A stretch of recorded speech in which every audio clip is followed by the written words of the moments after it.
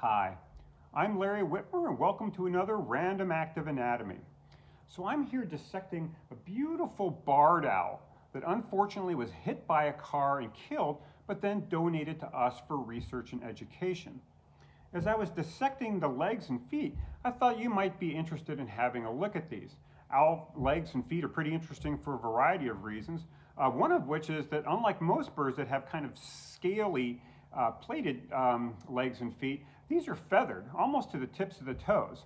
Of course, the actual tips are armed with these amazing looking talons that are used for piercing and killing and grasping prey. Well, let's look at what a regular bird's foot looks like, and doesn't get much more regular than a pigeon.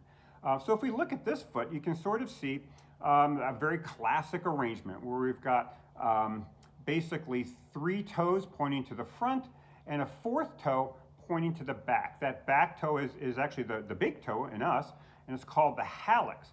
And this sort of conformation right here is called an anisodactyl foot. And it's the most common in birds, and actually a lot of non-avian theropod dinosaurs have very similar kinds of feet. And in fact, owls can adopt that anisodactyl posture as well. You can sort of see that here with 1 toe in the back and these 3 toes in the front. What makes owls different though is they can actually take this 4th toe and do something that other birds can't do, which is to actually spin that 4th toe around such that we now have 2 toes in the back, the 4th toe and the 1st, and these other 2 toes, the 2nd and 3rd, pointing front.